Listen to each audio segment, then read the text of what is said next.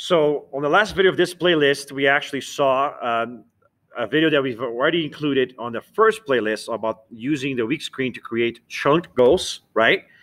I just want to add to it by saying that you can do the same kind of thing for projects. You can put your project deadlines in your week screen. You can break down the work that you have to do towards the project. I'm going to work on this part of the final of the checkpoint one. Then I'm going to finish checkpoint one by here. I'm going to review the student teacher feedback today. I'm going to modify my drafts today. So you can actually do this for projects as well. And teachers will encourage you to do so during class time, during core time. So goals don't only apply to creation of, and you want to have, two at least per subject, but it's easy to do that if you're chunking large goals in smaller amounts. And if you are including projects, you can easily do 2 goals per subject per week.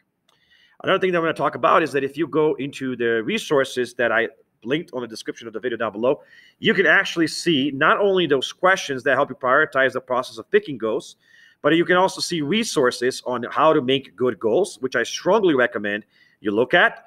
And you also see a really awesome resource that's a different playlist that I have on how to stay on track within the Summit platform. And I talk more about that, which relates to creating goals in those videos. And there's a handout for that as well. So really great resources to make sure that you stay on track on Summit platform and make smart goals.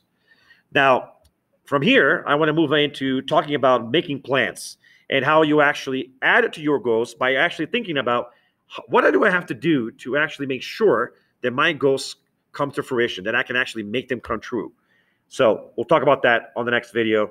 I'll see you guys on the other side.